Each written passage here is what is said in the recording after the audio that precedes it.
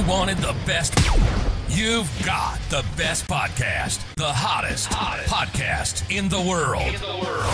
The Chris Voss Show, the preeminent podcast with guests so smart you may experience serious brain bleed. Get ready. Strap yourself in. Keep your hands, arms, and legs inside the vehicle at all times, because you're about to go on a monster education roller coaster with your brain. Now, here's your host, Chris Voss. Hi, folks. Chris Voss here from thechrisvossshow.com, thechrisvossshow.com. Hey, we have a very exciting guest on the show today. I think you're going to be very impressed, and you're going to want to see the video version of this. So what you're going to want to do is go to this free service they have online. It's at youtube.com/Chris Voss. For an unlimited time, this is a special offer we're doing right now. Unlimited time, you can go to youtube.com/Chris Voss. You can subscribe to the show and you can hit this bell notification. And when you do it, it will touch you in a way that will send a field of warmth over your whole body and just make you feel fulfilled. It'll probably only last for like 5 seconds, but do it anyway, because, it'll make you better looking and, might make your Tinder profile come out better for other people. I don't know. Just hit the bell notification button. Will you please? That's all I'm asking. Don't make me cry. Don't make me beg. I'm just kidding. Anyway, guys, go to goodreads.com/Chris Voss. Hit that bell notification. There's no bell notification on Goodreads. Go to goodreads.com/Chris Voss. And also go to the CVPN, Chris Voss Podcast Network.com. You can see all 9 podcasts that are over there. You're going to see this show appear on several of those broadcasts as well. Also, go to facebook.com/3 The Chris Voss Show, The Chris Voss Show on Facebook.com. I'm just cracking up over the whole cry thing. There you go. The most brilliant author that we have on today, because we only book the most brilliant authors. I mean, anybody who's not brilliant, we're like, sorry, you're just going to have to go to another podcast. But the most brilliant author we have on today is Kara Goldin. She's the founder and CEO of Hint Incorporated. You may have heard of her. She's got her wonderful new book out called Undaunted, Overcoming Doubts and Doubters. Kara is the CEO of Hint, as I mentioned. She's best known for its award-winning Hint Water, the leading unsweetened flavored water. She has received numerous accolades, including being named EY Entrepreneur of the Year 2017, Northern California, one of InStyle's 2019 Badass 50, Fast Company's Most Creative People in Business, WWD, Beauty Incorporated's Feel Good Force, and Fortune's Most Powerful Women Entrepreneurs. The Huffington Post listed her as one of the 6 disruptors in business, alongside, you may have heard of him, Steve Jobs and Mark Zuckerberg. Previously, Kara was VP of Shopping and E-commerce at America Online, where she helped grow the shopping and e-commerce business to over $1 billion in revenue. She's an active speaker and writer. In 2017, she launched Unstoppable with Kara Goldin, a podcast where she interviews founders, entrepreneurs, and disruptors across various industries. Kara's first book, Undaunted, published by Harper Leadership, has just been released in October, and she lives in the Bay Area with her family. You can follow her on her website, KaraGoldin.com, and on all social channels at Kara Goldin. Welcome to the show, Kara. How are you? I'm very well. Thank you for having me. Thank you for coming on. We're sitting here drinking your Hint Water fabulous beverage. A little blackberry there. I've got my cherry here. Oh, there you go. There you go. Just as a side, how many flavors are there of this? So we sometimes do special flavors in addition, but it's about 26 flavors. Wow. Is that enough? I guess so. If you say it's enough, it's enough. It's interesting. It's your company. In the beverage industry, it's most people who work at, here's a little bit of trivia. Most people who have worked in the beverage industry for forever will tell you that if you are like a Diet Coke drinker like I was, or you drink vitamin water, then you have a flavor or a brand that you're sort of stuck on. Diet Coke you don't go and have Coke, right? You have Diet Coke. That's what you do every single day. And vitamin water, if Formula 50 was your thing, then that's all you drank all the time. And so what's fascinating about our brand that's really unique is that the consumer wants choice and wants selection. Like they like blackberry, but if we're out of blackberry, they'll like, oh yeah, I'll do cherry, but that is very unusual for a beverage, like to be able to have consumers that want that choice, which is there you go. Really, really. Well, you gotta change it up, man. It is water technically when it comes down to it, I guess. Totally. Really. Yeah. So Like you don't want the same thing day after day. Yeah. So. I have that problem with my relationships. No, I'm just kidding. So Kara, give us your .coms where people can find you on the interwebs. Kara Goldin, .com. It's KaraGoldin, and then also drinkhint.com. There you go. And so give us just a foundation on people on what hint water is. Yeah, so hint water, it's really pretty simple. It's fruit extracts and water. So there's no sweeteners, so there's no sugar, there's no diet sweeteners. A lot of people say, oh, there's no like artificial sweeteners. Well, there's actually no artificial sweeteners, but there's no sweeteners at all. And when I launched the company 15 years ago, I was looking for this product. I didn't know I was looking for this product. I didn't even know I wanted to be an entrepreneur. I had worked for a lot of entrepreneurs. But for me, it was realizing that I had this huge addiction to Diet Coke. And I, wouldn't even call it an addiction at the time. But when I read the label, one day I was just shocked at like there's over 30 ingredients and I didn't even know what I was putting into my body. I had this like idea that I cared more about what I was putting into my car than I was actually putting into my body. Like I was like, oh, only put this kind of oil in, my car. And I thought, it's pretty sad. Like I was kind of laughing at myself that I just had been fooled by this word diet. And I didn't really realize this until I decided one day to make the switch and give up drinking Diet Coke. And I had been drinking it for many years. I was like an early adopter to Diet Coke in the early 80s. And that's when I gave it up, 2.5 weeks later, I lost the weight that I was trying to lose. I was had gained a bunch of weight through. I'd had 3 kids at the time. I have 4 kids now, but I was really kind of blown away by the fact that just by changing off of diet soda, I lost weight. I had terrible adult acne, which I had been trying to get rid of for years, that wouldn't go away. And my energy levels had really diminished. And I thought, like, this is crazy. Like, just by giving up Diet Coke, like that's what ends up happening. Like, I really thought, like, what else have I done? Is it me? It can't be them, kind of thing. And that's when, I really realized also that I just didn't really like the taste of water.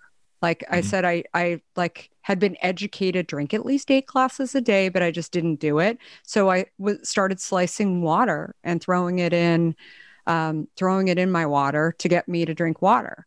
And that's when I thought, okay, that's all I need to drink water and not go back to drinking Diet Coke is fruit and water.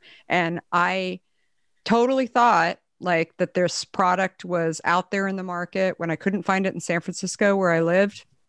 I went to the East Coast, kept looking, thinking, oh, maybe it didn't get to San Francisco yet. Maybe it's like in New York, wasn't there.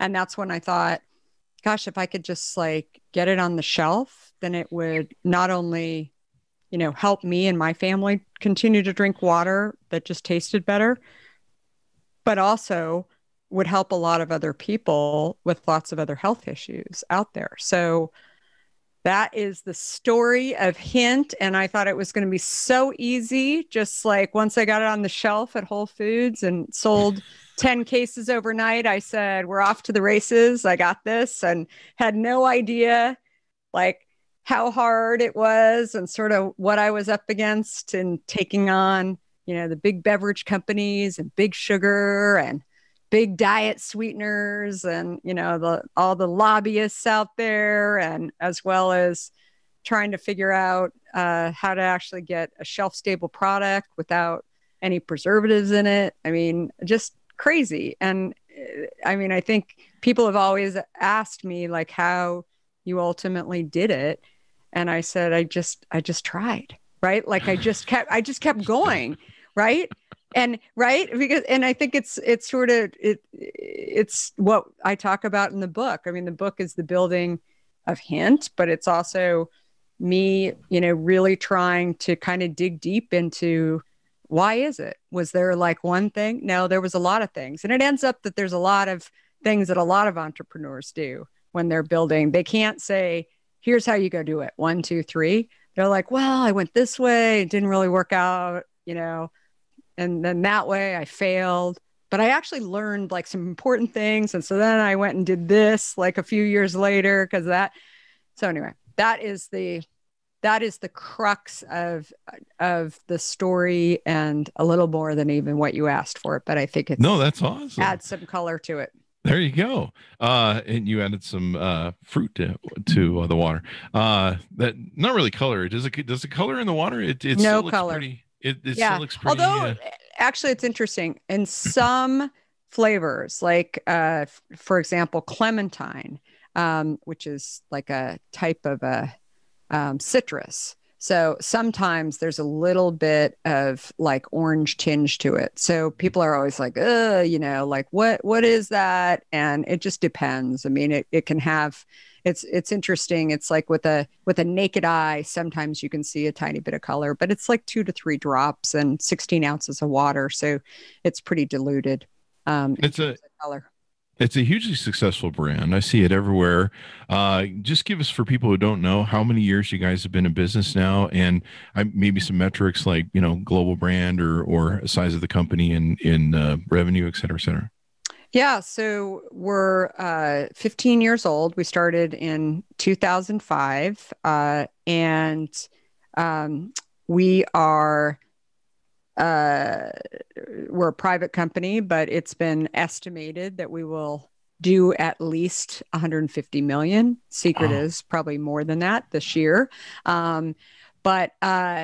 But yeah, I mean, we have 26 flavors. We're only in the US primarily because of our sort of theory on distribution and doing everything as local as possible, including if we, were to go to Europe. I think we believe like we should use the people, the fruit, all that, rather than shipping product. There's a lot of, little secrets in sort of the beverage industry, probably in other industries too, where I think a lot of people think, they try and trick the consumer into believing that they're more eco or more sustainable in some way. And I'm like, how about that ship? Like, how about when you're, maybe there's backhauls or something that go on, but I think that's kind of been the, the ethos of our company is to keep things as local as possible. And it's interesting. I mean, during the pandemic, we got a call from Costco in beginning of May.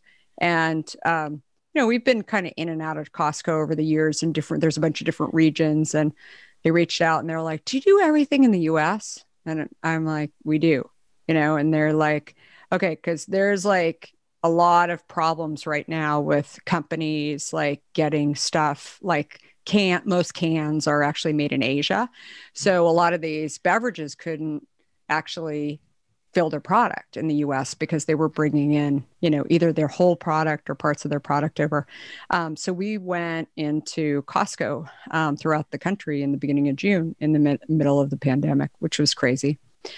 So, so people are starting to understand why like actually having your whole supply chain here might be a pretty good idea.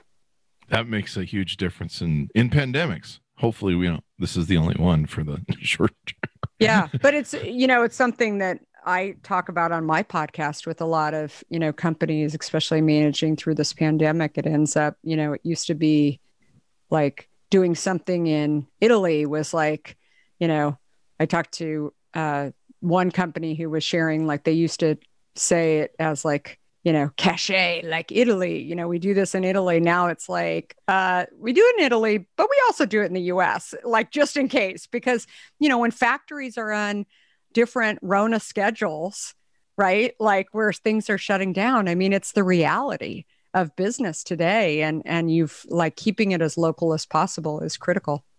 If you do this in England, you could have like Guinness hint, and then you can have fish and chips hint or something. It's true. Well, it's, we were talking about my husband earlier, and my daughter was going to school in Dublin for all last year. And we went to the Guinness factory a couple times. He's geeks out on first of all, he's our chief operating officer, and he's been super instrumental. And like we've taken 40% of the plastic out of the bottle. We have automated our supply chain line where most beverage companies have not. And that's all been him. But he has been so excited about the Guinness can. Do you know what's special about the Guinness can? It's the little clinker thing in it. Yeah, the nitrogen disc down on the bottom. Yeah. So he has been like obsessing over this for like years. Like he's like wanted to, like he didn't get to meet the guy who did that, but that would be like his bucket list. I think that would be his dream. Like if he could just find the nitrogen guy, like he would be a happy man. So yeah, so it's quite possible we could do like a Guinness. I'll have to share that idea with him because there you go. He'd be quite happy. I think the clinker thing is the scientific term for that, really. Is it the clinker thing? Yeah, I just always call it the clinker thing because it rattles around the thing. Yeah. But you think about that, like who would like what made him think of that, right? Like it's Gilmore, maybe. I don't know, but it's pretty darn cool, right? And I bet all he did was just try. He didn't know. Maybe he dropped a penny in there one day, and he's like, "Hey, this makes it fizz better" or something. I don't know. Yeah, it's probably one of those accidents or something. There's probably some story on it somewhere. But I always, it boils down to when I do end up meeting a lot of these entrepreneurs, it's like they didn't know if it was going to work. Like they just tried. And then it's like, and it's really that simple. And it wasn't somebody from, the big beer industry that was coming up with that. It was like somebody who was just kind of trying. So you built this hugely successful company, and it's going incredibly well, and it's becoming more popular everywhere else. And you decided to write a book. What motivated you on to write this book and put it out? So this book was actually a journal for the last 4 years. So as you can imagine, I go to nice, small towns, far away places from the Bay Area, in building out Hint and trying to visit customers. And I mean, it's actually been a lot of fun. I do all kinds of things that I, wouldn't normally do. Like, when I was in Louisville, I went on, I went on the Whiskey Trail to go and visit. Like, I mean, it's amazing just my journey of sort of seeing all these places. But in addition to that, I started writing and journaling. And a lot of times I was, speaking over the last few years on building a company and being a female entrepreneur. And, it's always those questions at the end from the audience members that really kind of had me thinking about a lot of what I wrote in the book, which was, they would say to me, like, they'd have questions about how did you go out and raise money, or how did you get a product on the shelf of Whole Foods or whatever. But oftentimes it would also have like a strong opinion about how I was so like bold, and how I never had any doubts, and I never had any fears, and I never had any failures. And I would kind of like answer back and often joke about like, wow, like I've put on such a great show. That's not true at all. I mean, and they're like, what do you mean? And then I would think of these stories that just kind of came to mind. And then when I'd get back on the plane, I just started writing about many of these stories, like, oh, that time when we got kicked out of Whole Foods, and that time when we got kicked out of Starbucks. And like everybody said, like, don't ever get kicked out of like a retailer because you'll never get back in. And I was like, I don't know, we've gotten back in like a couple of times. It's like the buyer changes and then everybody forgets or whatever. And I thought, God, just by like sharing these stories, again, this was my journal. Like I thought I could actually really lift a lot of not just entrepreneurs, but maybe would-be entrepreneurs, and kind of like reset like the rules a little bit about like, that's not what my journey was at all. Like, you know, you're supposed to, like, most people think like, okay, you go launch a beverage and, you know, first of all, you worked at one of the big like soda companies for years. And then you like are so brilliant that you go and launch like a beverage company. And I think that so much of the reason why we've actually been able to do what we've done is that we didn't have beverage experience. I had no idea what I was doing. Like I would, you know, sit there and ask how I would try and network my way around and ask people like, how do I produce a beverage that doesn't have preservatives in it? And everybody would say, you can't. And I'd be like, why? And they're like, you just can't. But why? Why not? Right. Why not? And then a lot of people that would just annoy the crap out of them. Right. But then some people would be like, I don't really know.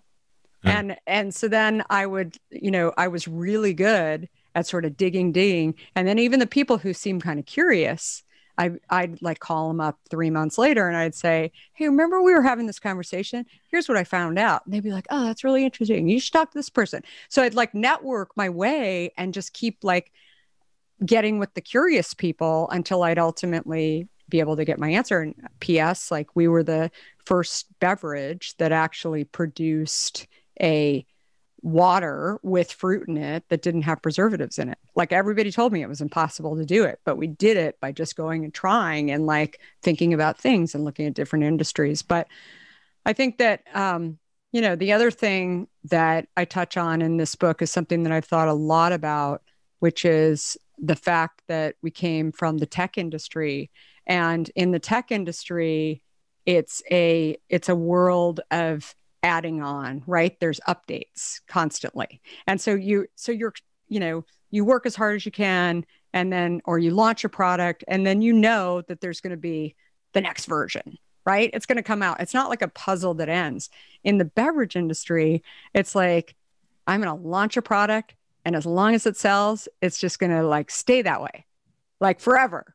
Right. It'll never change. And unless like the consumer wants more sugar in it or wants more sweet in it, then maybe I'll add something to it, but don't tell anybody that we're doing it unless, right. Like it's like this weird thing that went on that I guess because I grew up in the tech industry or, you know, since that was like really not my first job, but kind of like my job when I came to Silicon Valley was just all about like, you know, really channeling my curiosity into asking people why and just keep adding on and keep developing. And so I think like that when people ask me today, like, why were you able to do it? I mean, I really feel like it's a combination of a lot of things, but I think, you know, just not actually growing up in the beverage industry and thinking about like, it's everything is done this way.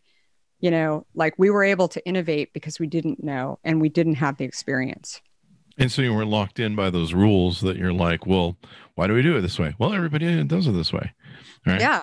And I think like that's yeah, I mean, I think it's like another piece of this too, which, you know, is anyway, sort of a deeper conversation, but one that I think, you know, I was really craving. Like I felt like when I left AOL, I had a great time there. And then I, you know, saw this like problem. And I was like, I went from being a VP at AOL down to like delivering cases to my local Whole Foods. And people were like, wait, what are you doing? And I'm like, I'm loading up the truck and I'm like putting 10 cases in and I'm going to go put them in the back. And then I'd like go in the back room and then they're like not there. And I'd be like, well, where'd they go? And they're like, oh, the Pepsi guy threw them out. And I'm like, wait, what? How can that happen? Like here, you know, and I was just like, well, next time I see that Pepsi guy, I'm going to tell him.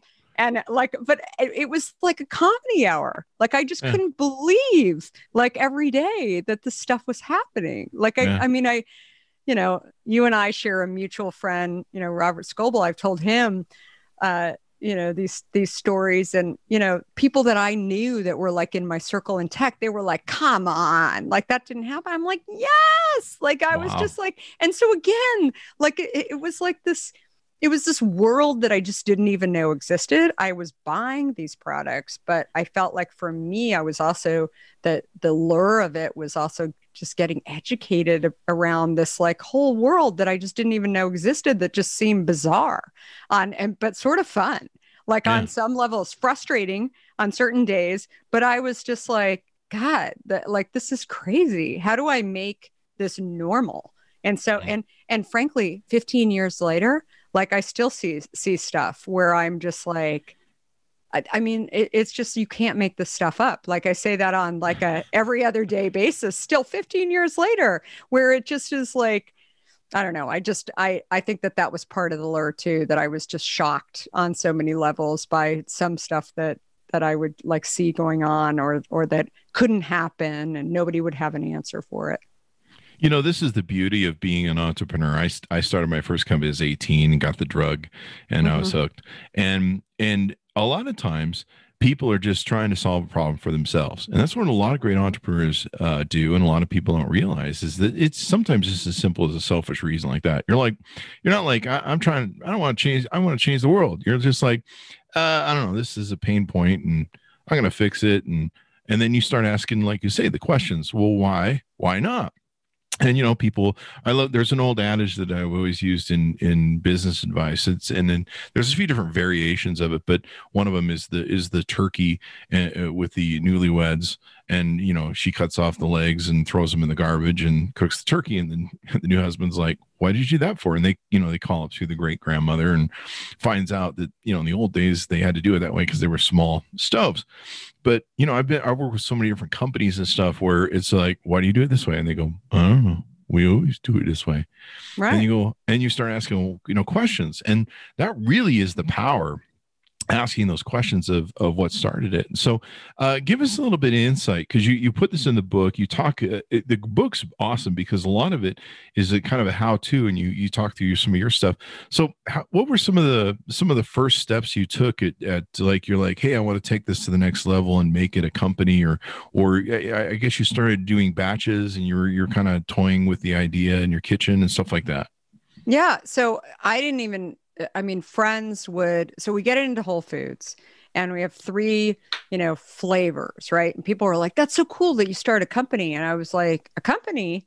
Like, no, I just got 3 different flavors that I'm putting on the shelf. Like, this isn't a company. Like I worked at AOL. Like I'd see there's like lots of offices. There's like, they've got revenue coming in. Like I'm just like barely, like I'm driving down the street in San Francisco and trying to get it into the store. Like that's not really a company. And so, once I sort of tried and got it in there, then I was finally like, okay, so maybe it's like a little company. And I got my arms around that at that point. But, I think that it just, so many things along the way. Like I think it was like this roller coaster too, of feeling at one point that, okay, I'm going to go try. And then all of a sudden it like seems like it's kind of working. It gets on the shelf. And then all of a sudden they're like, you need to have a distributor.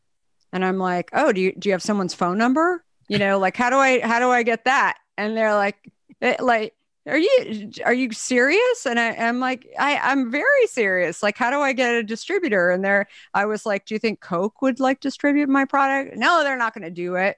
I'm like, okay, well, who? Like, and they're like, you don't have a distributor? And I'm like, no. I'm like, I loaded up my car and I brought it in here. No, you have to have a distributor, figure out a distributor. So, nobody would give me an answer. So I used to like follow people in the stores, like that kind of looked official, like and it's kind of hard at Whole Foods because like they don't really have a uniform. They've got like, they're all about individuality. Right. And so I'd, try and figure out like, did they look like they were touching lots of different brands or just one brand? And so then I'd like tap people on the back. I'd be like, oh, excuse me, do you work for a brand? Do you have a distributor? Like, who do you use? Like, I would just start asking. And like, some of these people were like, who is she? Like, go away. And I'm like, like, I'm really nice. Like, I was just curious who the distributor was. And, I don't know, maybe you feel the same way. Like, I'd seen Coke and Pepsi and maybe Cisco trucks drive down the street, but I didn't know how to, like, they don't have phone numbers on the trucks, right? Like, I didn't know how to. Want to use our distributor and compete with us? Right. And they weren't going to do it. And so, that was kind of the first mission. And again, like, I would like look at the problem, and then I'd like try and solve that problem. And it was like this, I don't know, it was like a goal. And then I'd start making progress. All of a sudden, I'd have like 5 names of distributors, and I'd start calling them. And then 2 would actually want to have a meeting with me. And I'm like, I almost got a distributor. Like, I was just like this. I'd have these like little wins along the way. But then the other thing that would happen, that really I was sort of the saving grace was that I started hearing from customers early on. Mm-hmm. Like, we had a 1-800 number still do on our bottle, and an email, and customers would start writing to me who didn't know me. Right. And they're like, oh my gosh, I just got it at Whole Foods or Molly Stone's. And like, this is exactly what I'm looking for. Like, I've been wanting to drink more water, and I didn't like the taste. And, I'm like, awesome. And I would get those. I still get those emails today, like, where people would call up and they'd be like, it tastes really good. Like, what's it sweetened with? And I'm like, there's no sweeteners. And they're like, okay, but what's it sweetened with? Really? Like, it's just, like, they would just call because the number was on there. And so, something I talk about in the book too, and I've talked about for years, is like, once you actually work on a product, like, and you actually get this feedback from consumers that you're helping. I mean, remember 15 years ago, they didn't even term things like mission-based companies or purpose-driven or anything. And so for me, it was like, I mean, that was like really the drug, right? Where consumers would say, like, you're helping me. And they'd say it in different ways, but then like every other, they would actually use that word, help. And so I kept thinking, like, I had this responsibility when there were times that were like really, really hard. I would naturally go back and I'd be like, well, Lisa wrote to me, and, she's like, no longer taking diabetes medication because she's drinking hint, like stuff like that, like along the way that was like super powerful. And again, this person like lives in like Iowa, and they're writing to me. Like, it's crazy, right? Like that. And so for me, I think, like, always, Steve Jobs talked about this, like, you don't ask the consumer, you just deliver. Right. I mean, he said it in a more eloquent way, maybe, but I think that's the thing that I saw early on. And with all the rest of the companies that I had worked with, it was like, we had worked with consumers, but we were kind of removed from the consumer. So I would never get these like emails like I get with Hint, which were like, you're helping me. And I think today, any entrepreneur that can actually look, everybody in the world wants to help. They may not articulate that, but it's such a great feeling to know that you're actually helping somebody do something.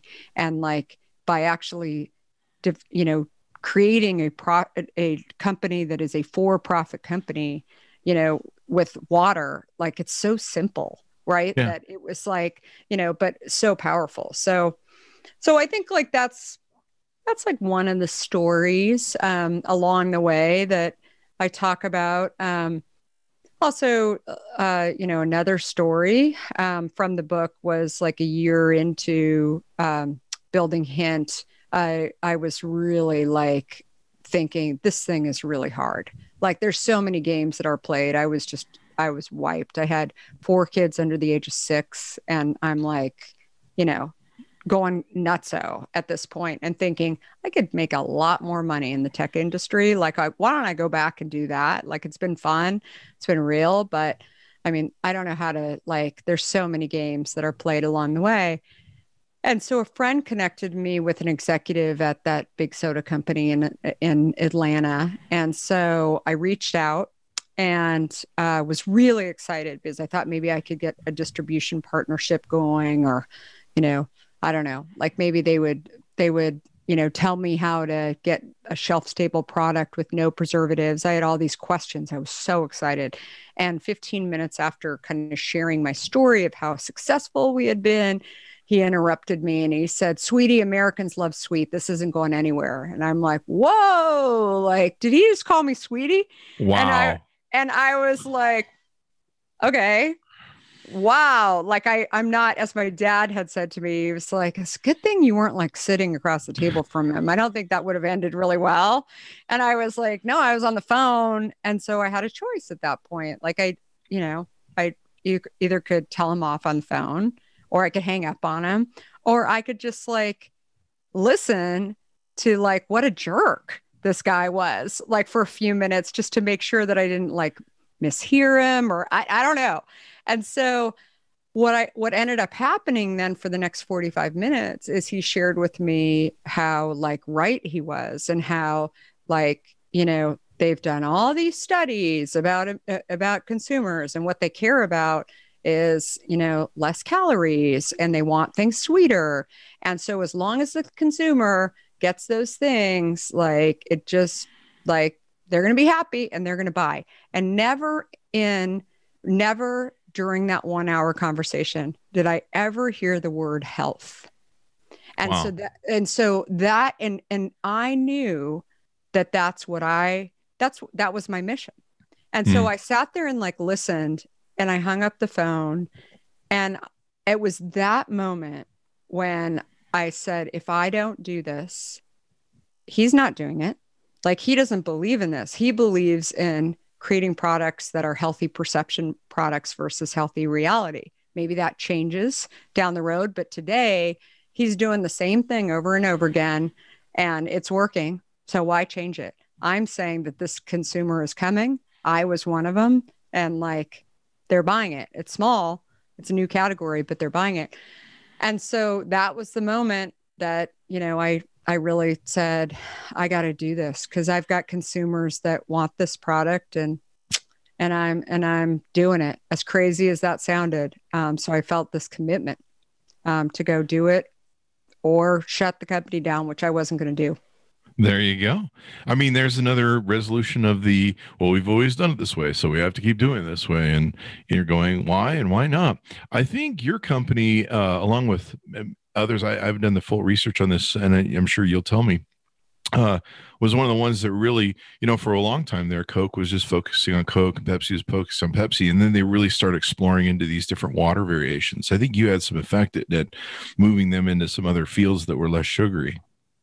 Yeah, well, it's funny. I remember the first time so many stories about that, but the first time we had a competitor, we got a call from Target, actually sharing that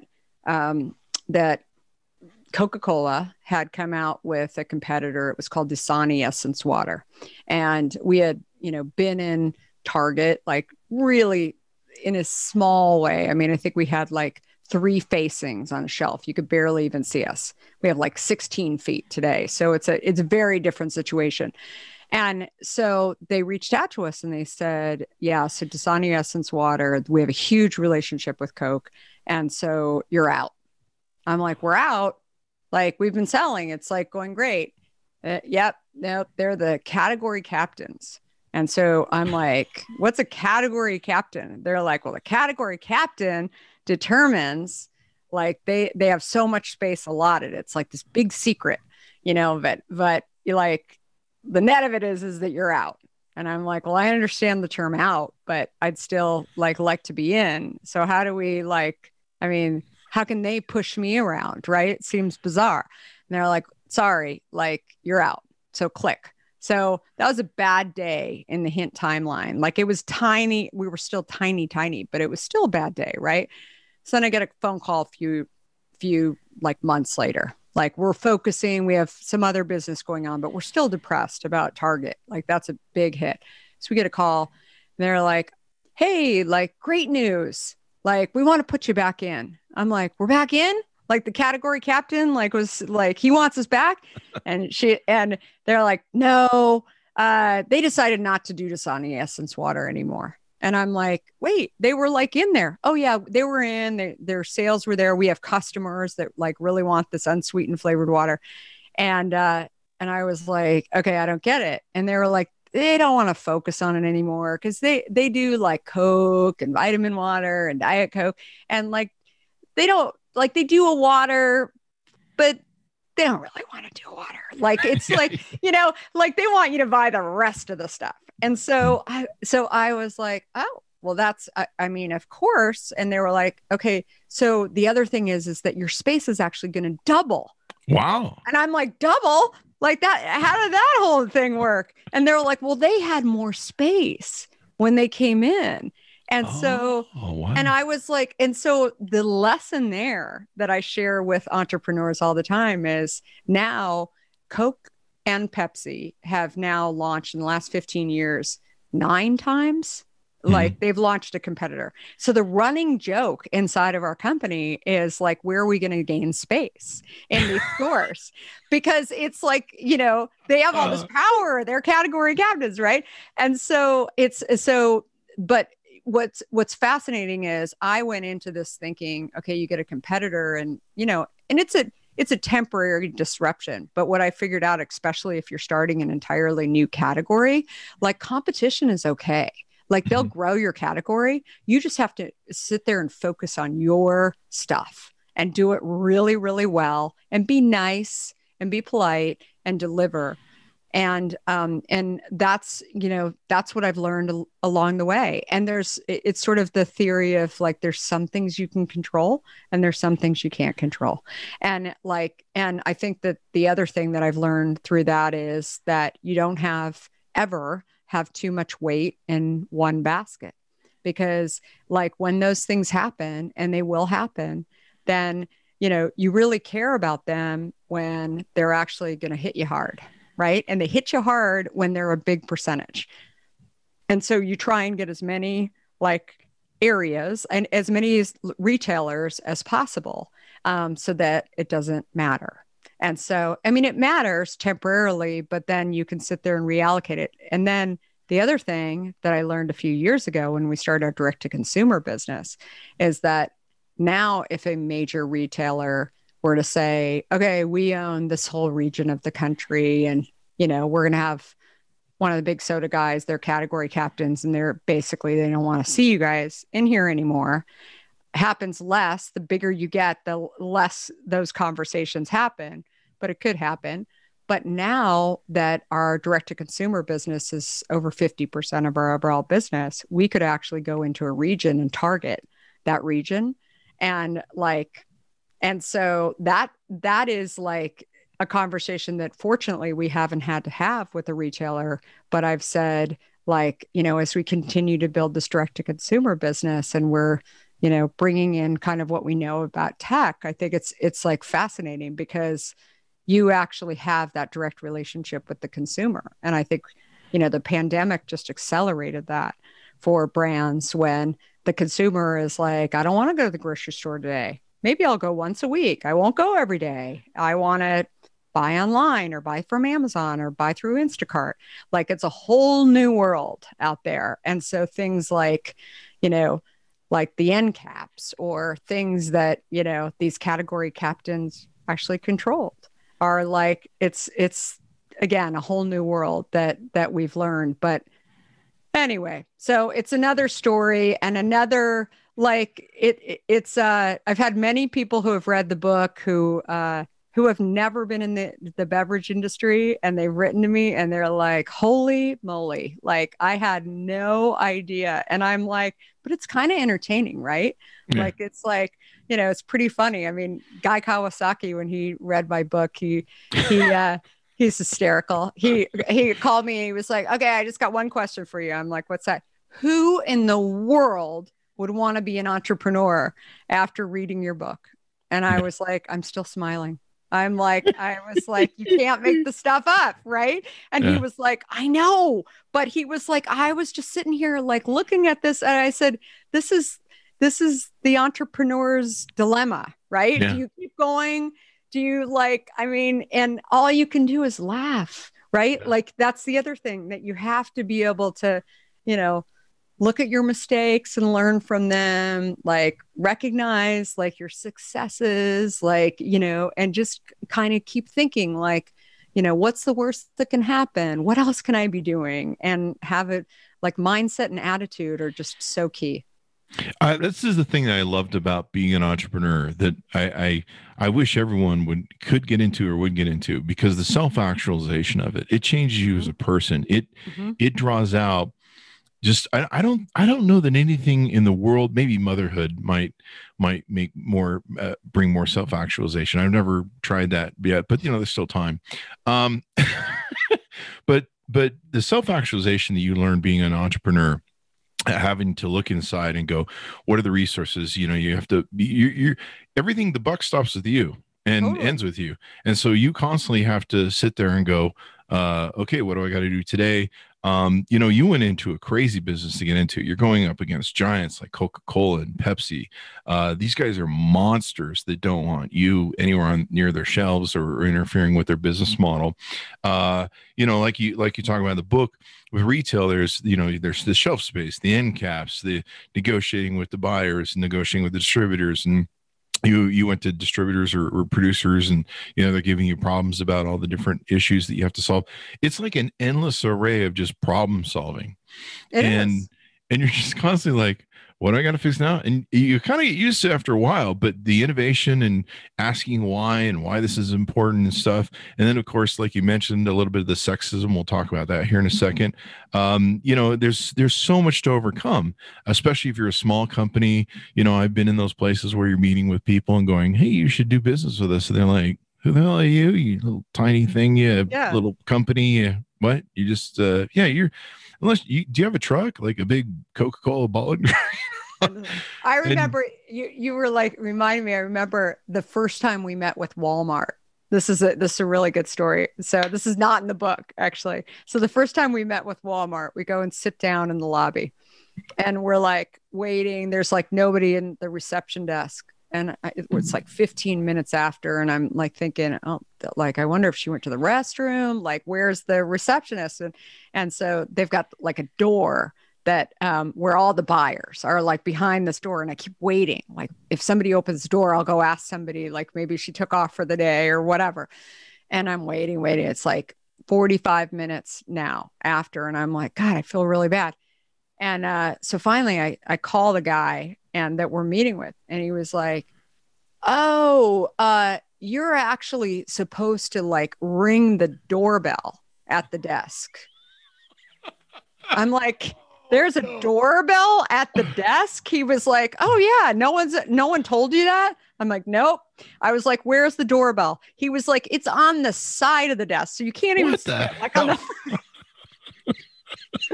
So he's like, well, I only got about 15 more minutes if you want the rest of your like meeting. I'm like, dude, I didn't know there was a doorbell. Like I was like, but again, it's like, we just like, my husband and I were like there to do like our, dog and pony show in Bentonville. And like, it wasn't easy to get there from San Francisco either. Anyone who's like been to Walmart.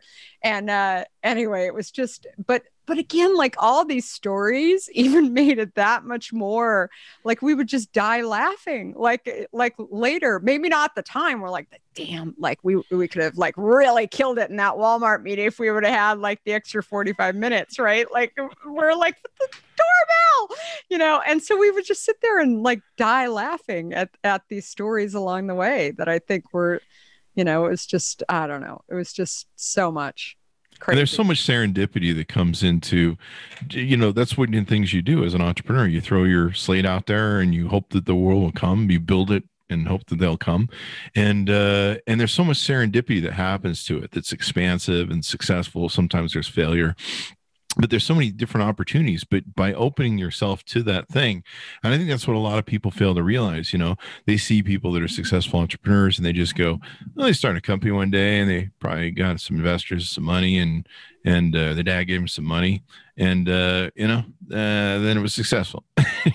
Yeah, no, they just don't even realize it. I think that the other piece of it that I've realized and frankly been, really grateful for is that when I got into kind of my roles that I started out in media and then, went into tech, I was always dealing with kind of, I don't know, office people, right? Like not necessarily C-suite, but sort of office people. And then when I'm like doing the beverage, like what I realized is like, the guy that actually is like merchandising my product in Whole Foods, as well as like the guy at the plant, like who's like actually making my product, and being able to like go in there and communicate and talk to them. Like those were like some of the smartest people that I met. And it didn't matter what their education level was. Right. And so I think, that was like another piece of it too, that we were really able to sort of win on too. And, I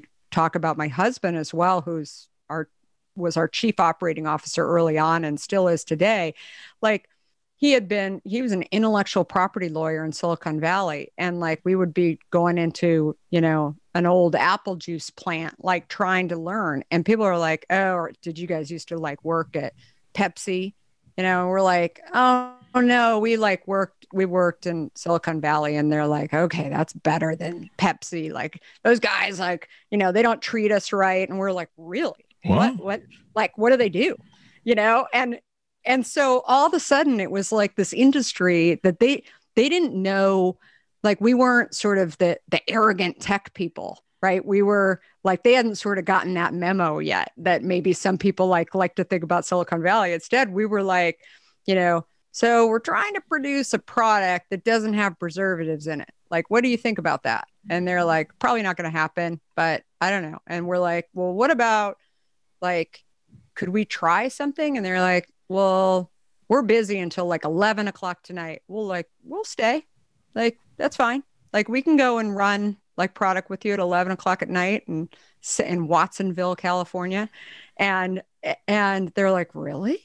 Like you would stay here? I'm like, yeah, I got a babysitter at home. Like I'm good. And, we'd like sit there and, just cause we were so curious, but also cause we were just willing to be on their time. Like we were just, I don't know, like Chris, you seem like the kind of person that you'd sort of like think like, this is like an experience better than going to Disneyland. And, like, right. Like I was just really interested. And I thought I'm like sitting around there watching this stuff like happen.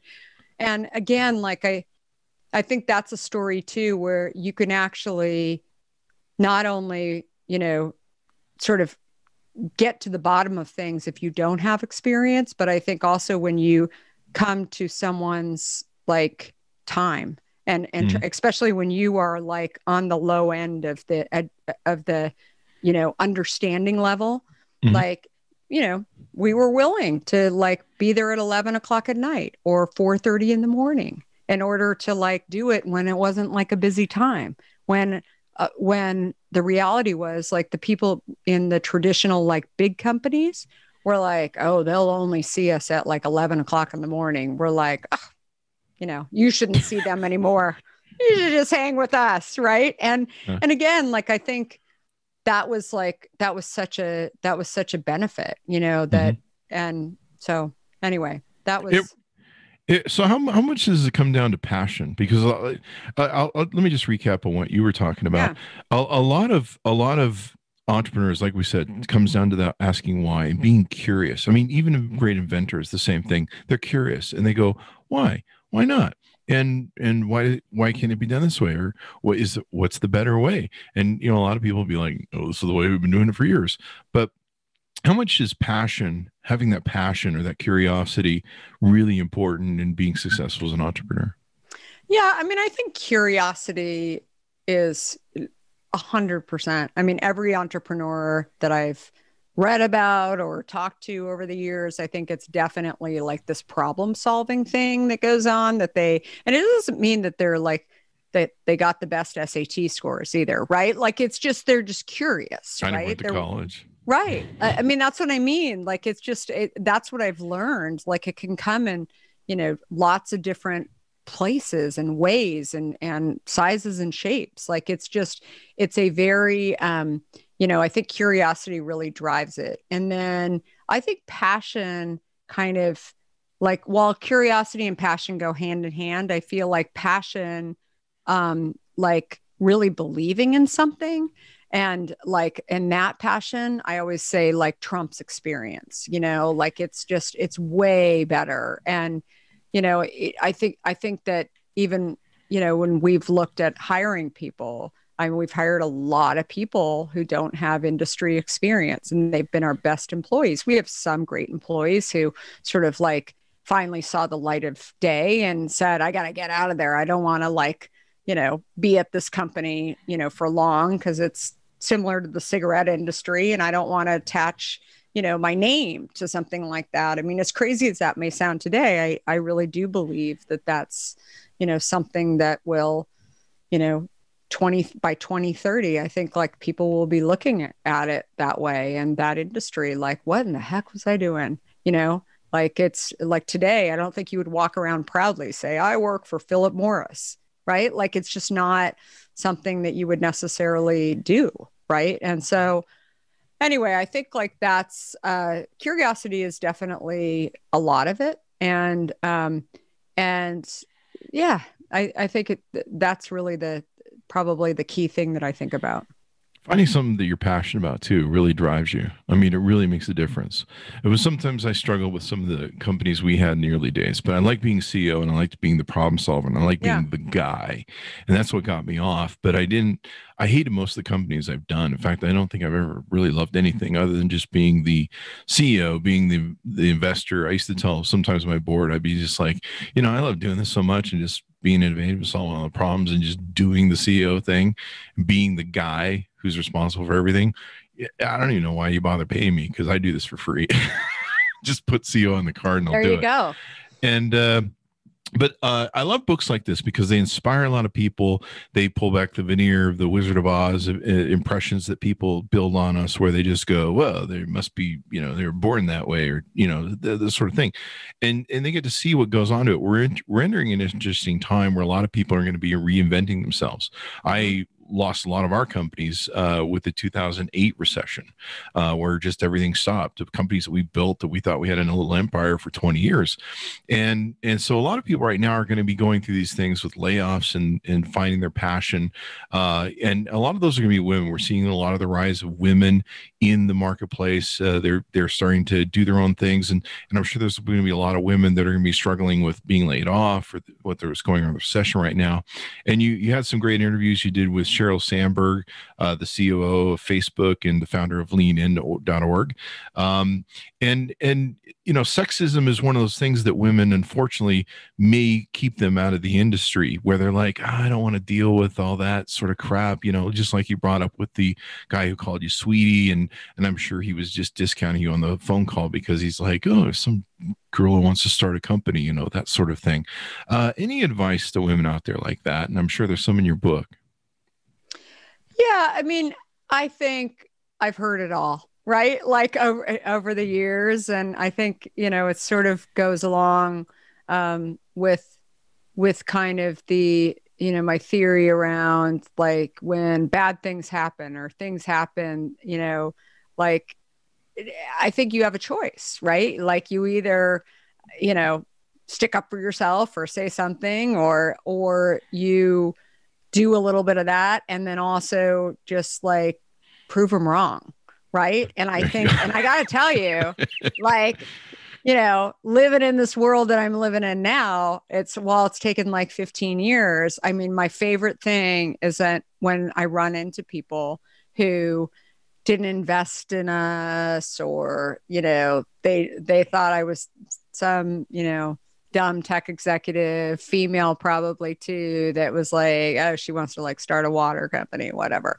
And then they're like, oh, wow. Like I should have done that. Like, I'm like, you should have, right? Like, and now they're right. Like I throw it. I'm like, at least you own your like, shortcomings, right? Like, yeah. I mean, that's like the key thing. So, but yeah, I mean, so many stories. I mean, I remember one story, and somebody was just asking me about this the other day. I was raising money in Silicon Valley, like all the VCs in Sand Hill Road were drinking Hint, and they were seeing it in all the tech offices. And I go with my dog and pony show. We have to like raise money. I'm like, okay, they're even calling us. So we're not even like, this is going to be a great meeting.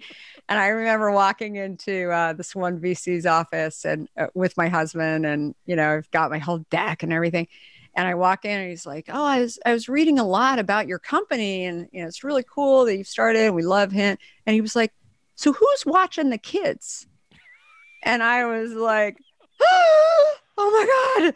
Like, I was like, oh my God, who's watching the kids? And he looked at me and he was like, he thought I was serious, but I was like, oh my God. Like, I was like, oh, so there's this thing, we have babysitters actually. Like it's amazing. Like they actually come and like you hire them and they come and like watch your kids. I mean, this was not very long ago. And he looked at me like, wow. Like and he didn't catch himself like at all. If you're listening, right. Yeah. You, like hear yourself, and here that was me. But it was so funny. So we did a nice presentation and everything like went great. And, the rest of the meeting went just fine. And then I was walking out to the car with my husband and he was like, that was just crazy that he said that. And I said, I know, whatever, I like moved on or whatever. I wasn't even thinking about it. And he's like, do you think he thinks like I'm just a total deadbeat dad? And I was like, what do you mean? And he was like he never asked me who was watching the kids. And I was like, God, that's really true. Yeah. Like, he's just stupid. Right. Yeah. Like, and so, I mean, so this goes into some things you can control, some things that you can't control.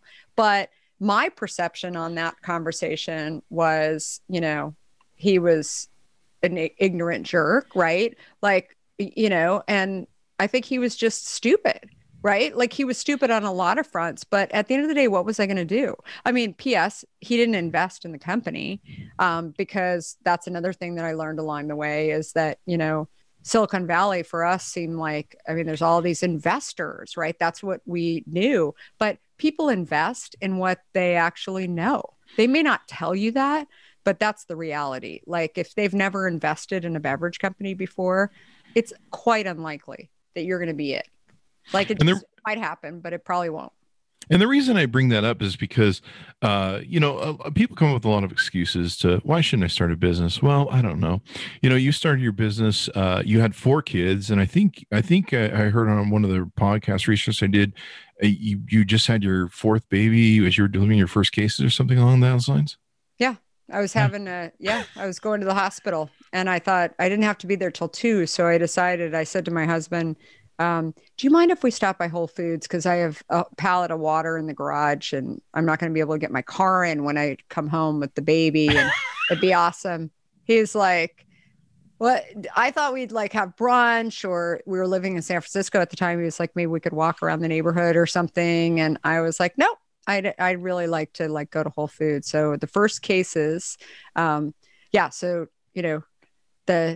not to bore you, but the story was we get to Whole Foods and, my husband's like being really nice and helping me like carry the cases into Whole Foods. And then we get there and he was like, who do you talk to? And I had sort of been, talking to this guy that was stocking the shelves in Whole Foods. And he said, I said, hey, do you remember me? I hadn't been in for a couple of months. And he said, yeah. He said, wow, you're really pregnant. And I said, I am. I'm super pregnant. And he said, like, are you going to deliver right now? I was like, I hope not. I'm supposed to be at California Pacific Medical Center at 2:00. And he was like, how do you know, like, you have to be there at 2? And I said, well, I'm having a planned C-section. And he was like, what do you mean a planned C-section? And I said, so you plan it. Like you have an appointment and I'm going to go deliver a baby. And he was like, so are there other types of C-sections? And I said, yeah, there's an emergency. I've had that too. And so I've had an emergency C-section and a planned C-section. And he was like, oh. And I said, you seem confused. And he said, no, I didn't even know that like you could deliver a baby by a C-section. And I was like, yeah, so there's vaginal deliveries. And so my poor husband overhears me saying this, and he's backing up into the fruit and vegetable aisle. And with these cases, he's like, she's really going there. She's like, she's going to explain where babies come from to this guy. And so he's like, leaves. He's like, I don't even want to witness this whole thing. And then he comes back 15 minutes later, wondering if I'm done. And the guy was like, thank you so much. Like that was amazing. Like I never had any sisters. I just, and I was like, no problem. Like it my pleasure. And he was like, well, good luck. Like, the baby and stuff. I was like, by the way, can I, is there any way you could actually put my product on the shelf? Like I have cases here. And he's like, I don't know if I can do it or not. So I went to the hospital, not knowing whether or not he actually did it. And, my husband's like, stop selling, like he'll do it if he can, and I'm like, all right, whatever. So I go deliver Justin, everything's great. The next day I get a phone call and, I was like waiting because, by the way, like your family and your friends, when you have your fourth, like no one calls, like everybody just says, oh, they're going to out for like a few, like whatever. They have a million kids, like don't invite them over, right? Like just like let them go have their baby. So I get this phone call and I'm so excited. And I was like, who is it? My husband answers the phone. He's like, it's the guy at Whole Foods. And I said, oh, what do you say? And he said the cases are gone. And so I was like, give me the phone. And so I said, who took the cases? And he was like, no, they were sold. They sold out. Wow. They sold out like the 10 cases. And I was like, oh my God, that's crazy. And so then the nurse came in the room and was like, you can't be so loud. You have to be resting. I'm like screaming in the bed. And when you have a C-section, you get 3 days. And so in the hospital. And so she was like, you just cannot be talking so loud and yelling. I was like, Theo, we got to like get out of the hospital right now and go deliver cases because they're going to give the space away. Like the guy was like, and so we checked out early and she was like, are you sure you can't come back? I'm like, I'm sure. And so we check out of the hospital. And then the even better part of the story, I think is so we get home and then, I've got my pain medication. And so my husband was like, you're not going to Whole Foods. You're not driving. You're going to just rest here and I'll go take the cases. And I'm like, okay, great. That's great. So he comes home and he's like, I stopped by FedEx Kinko's because the guy there were like a couple of Whole Foods guys and they were like, do you have a card?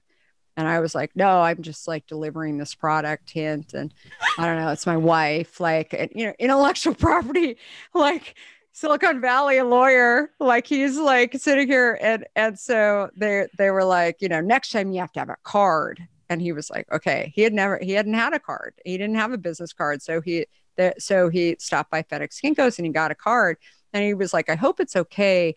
I put a title on my card and I was like, you put a title on your card? What was the title saying? And he said, I'm the chief operating officer of Hint Beverage Company. And I was like, awesome. He was like, is that okay? Do you think that's fine? And I was like, dude, I got 4 kids under the age of 6. You can be whatever you want right now. I'm still supposed to be in the hospital. Why did I check out early? Like, I'm just like, oh my God.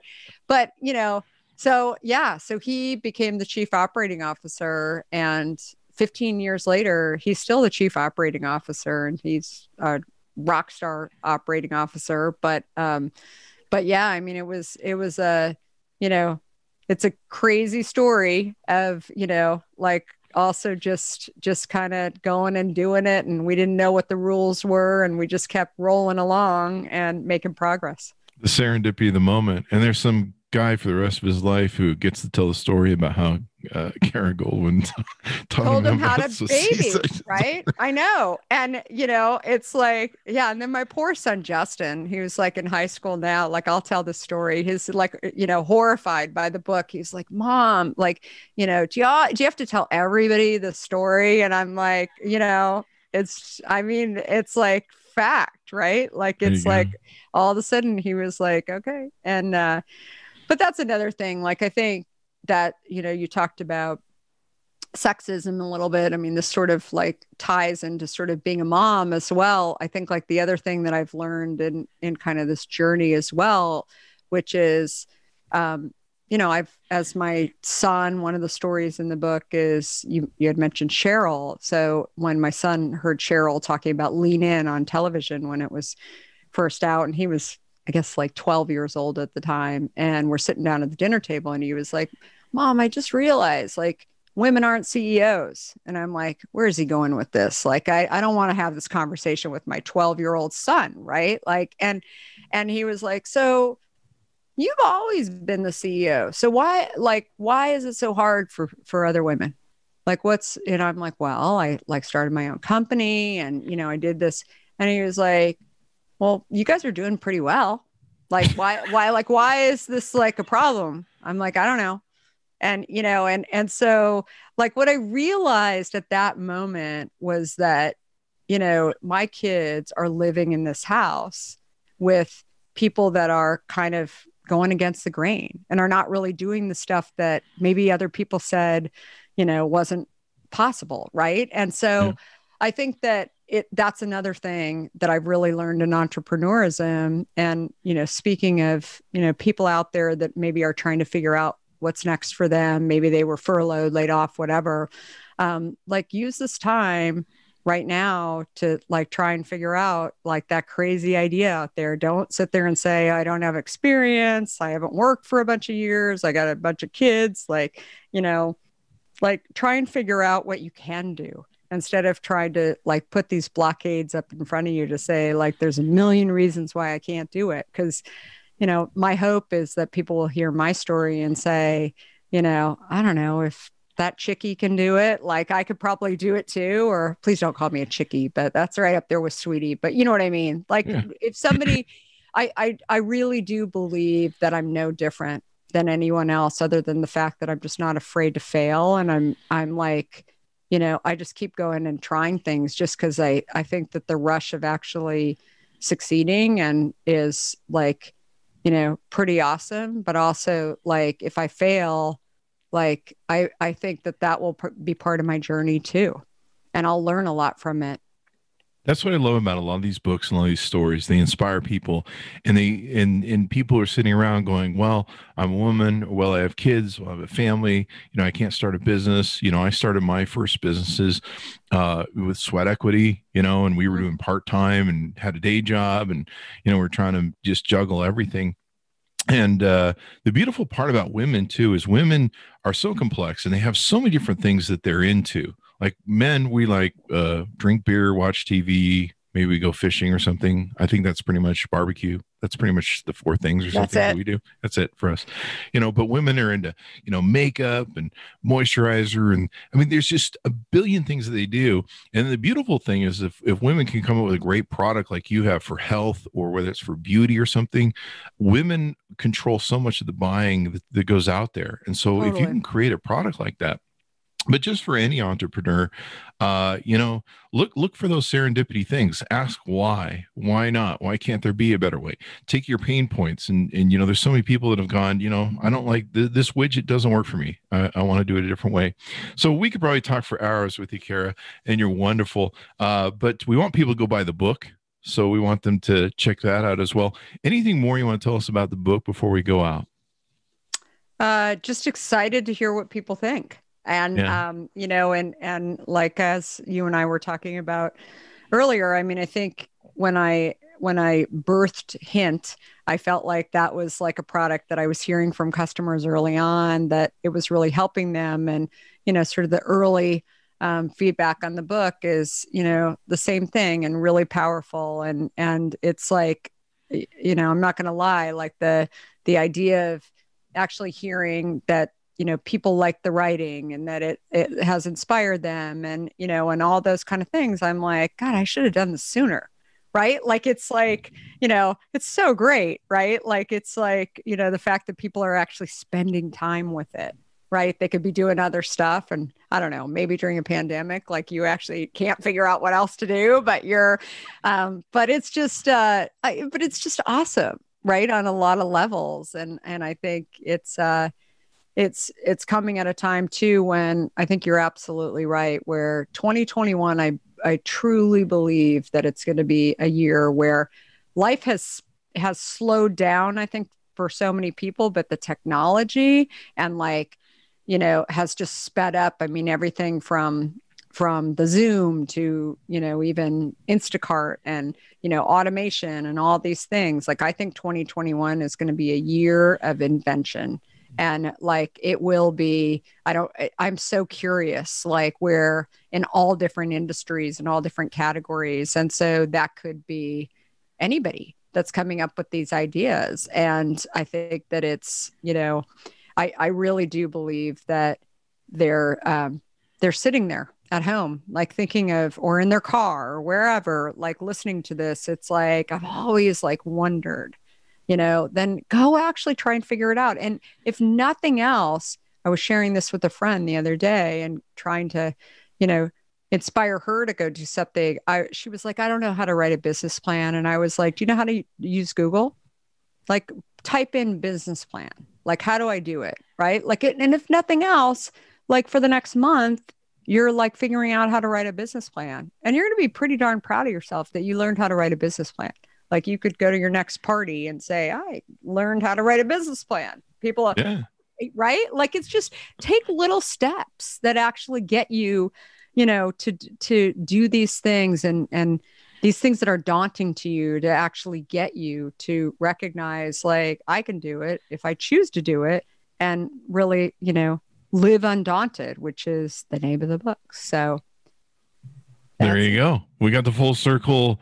We got the full circle come around. Undaunted, Overcoming Doubts and Doubters, the new book by Kara Goldin, the founder and CEO of Hint. It's been wonderful to have you, Kara, and we've been friends forever on Facebook. I know. Awesome. Super nice to see you. But yeah, seriously, everybody stop by on social at Kara Goldin, wherever. I'm all over on all these platforms. Not TikTok, though. I'm actually not good at TikTok. I'm not a good dancer, and my teens would be horrified if I started getting on there. So I won't do that to them. So you got to get on TikTok though. I mean, like, I don't know, and list some teens or something. You got to get on there. That's I look at a few things. I was, watching. I don't know. I get sort of a kick out of watching Arizona politics. I'm from Arizona, and there's some really good ones on there. Like some of these kids like making fun of some of the stuff that goes on there. So I don't know. I watch it. I just don't participate. I would love to see the Hint. I would love to see the Hint brand on there. I think you guys can have a lot of fun with it, but I got to tell you, I probably need to seek rehab help. I am one of those people that I'll go to bed and I'll be like, I'm just going to watch a couple TikToks here. And then like 4 hours later, like seriously, send me some good TikToks, because my friends send me.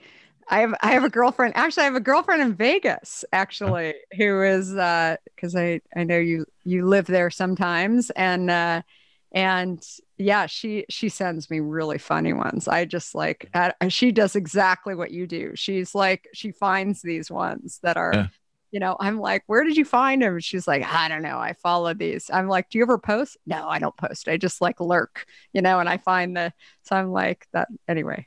The thing is you should do that's kind of fun is they do these side by side, what they call duets. Mm-hmm. And like a lot of stars have been doing this thing where people do impressions of them, like Jim Carrey. I saw the other day, some people doing impressions. And so he did a duet where he watches the people and then comments. I think one of the chefs does it too.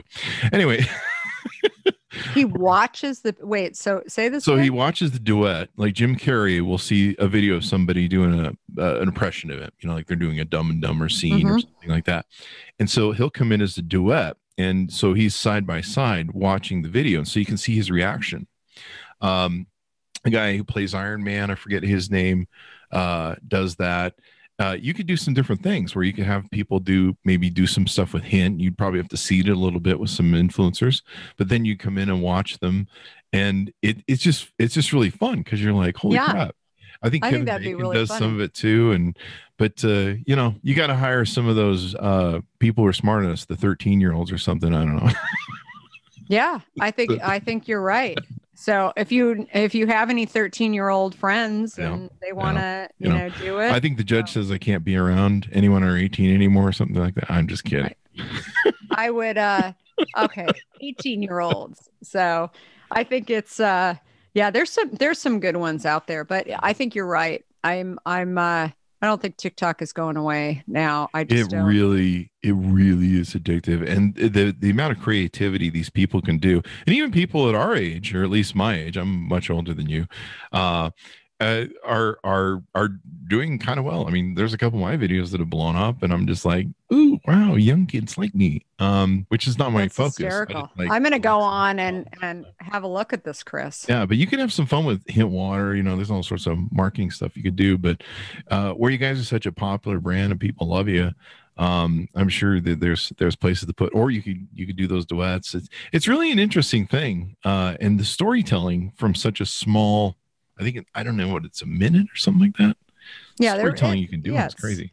Yeah, no, I agree. Yeah, and you really have to, like, you know, I think that for me is part of, you know, the curiosity around it, and also just the other thing that I really think about a lot just in building this company too, which I think just sort of flies into this conversation, is like finding people at all levels of, you know, of your organization that will actually teach you, right? Like, I think like that's another key thing, that even being the CEO of a company, I'm constantly like, you know, asking even my kids' friends that are like good at TikTok or whatever, like, how do you do that? Like, and, you know, and people are like, really, you want to do it? I'm like, yeah, I want to learn. Like, I, you know, have a pretty big presence now on Twitter, and like, I didn't know how to use it a few years ago. Now Twitter actually says like, you actually like know what you're doing, and you're one of like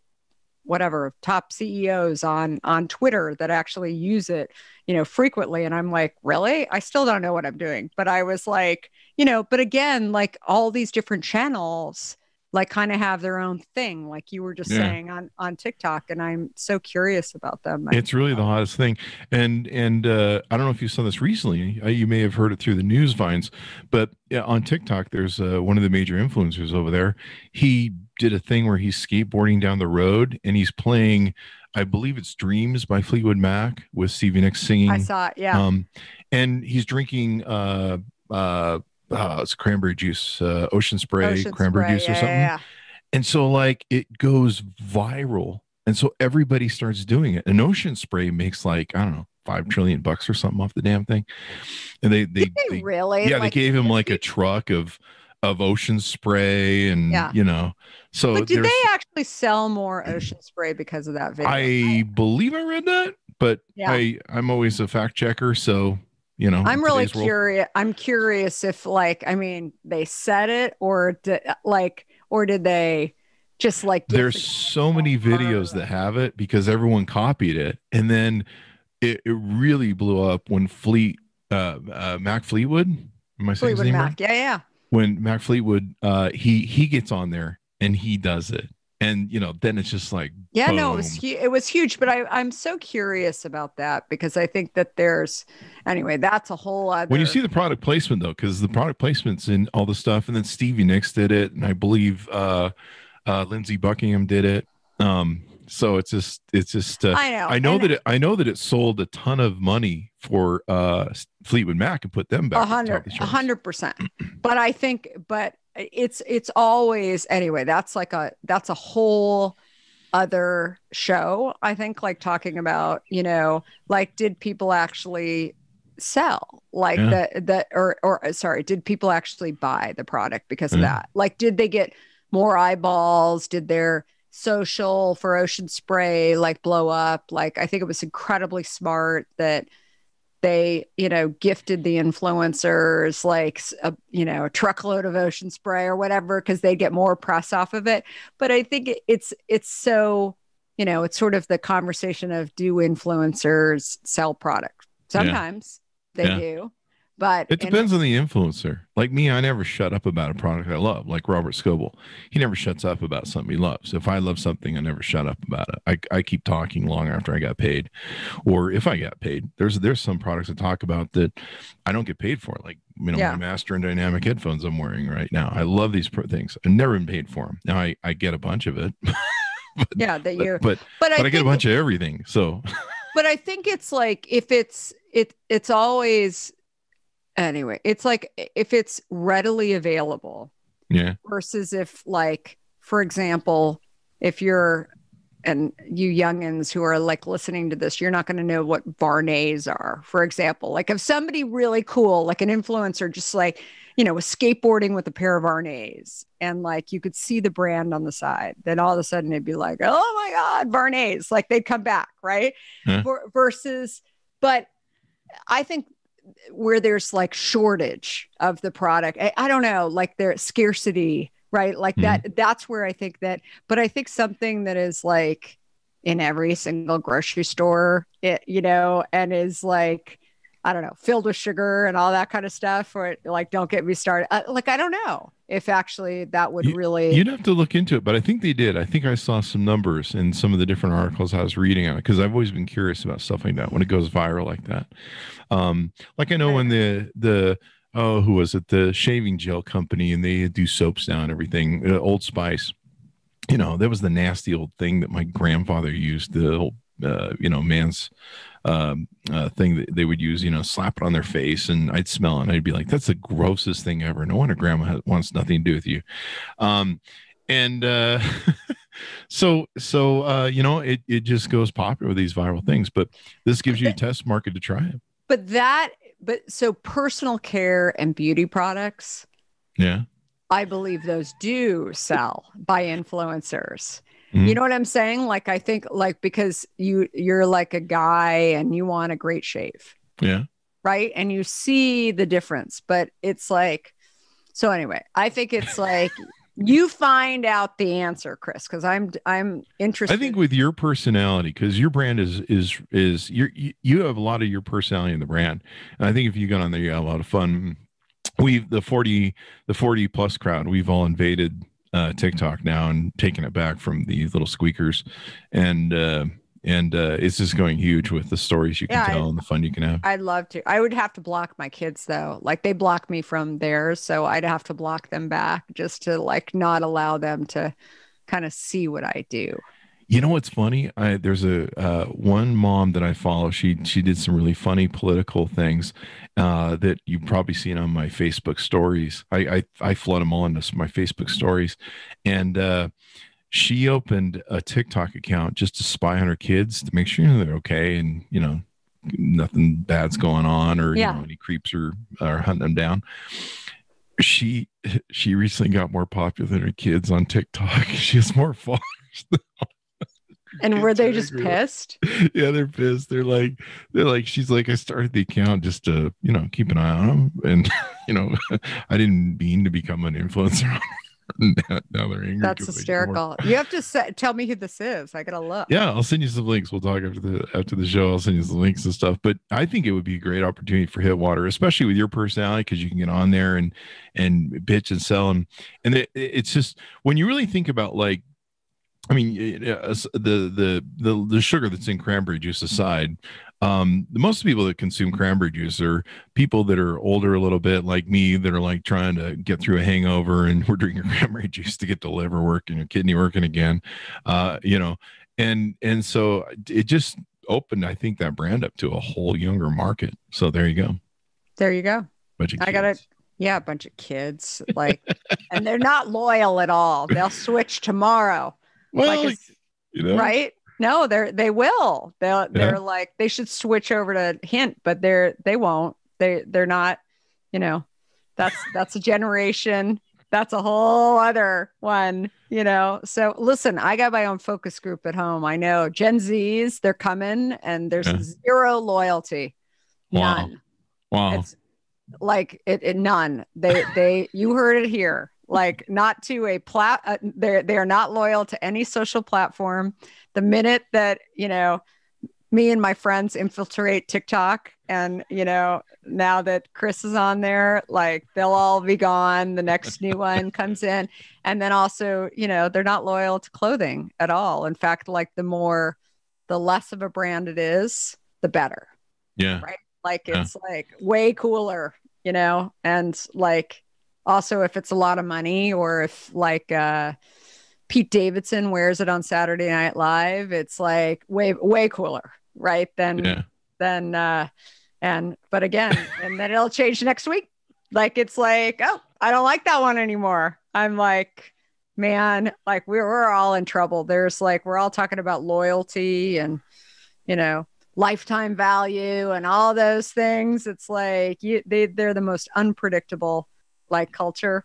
And it's like, and again, it is what it is. Like, it's like, it is what it is. But I swear I'm like, you know, I live it every single day, and I know it's coming.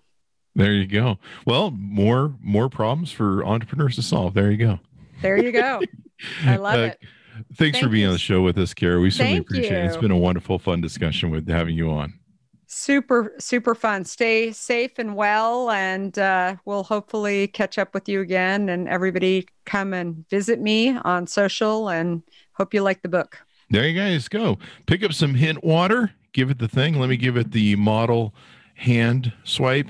There you go. There you go. That was my previous life and on shows. And Kara Goldin, Undaunted, Overcoming Doubts and Doubters. Pick it up at Amazon or your local retailers. To my audience, to see the video version of this, you can listen to the audio version on podcast. Go to the Chris Voss Show on Facebook.com, YouTube. It's youtube.com/Chris Voss, Goodreads.com/Chris Voss. You can see my book reviews over there and stuff that we're reading. And also go to thecvpn.com or Chris Voss Podcast Network.com. You subscribe to all the free podcasts for a unlimited time. Thanks so much for tuning in. Stay safe. Wear your mask. We'll see you guys next time.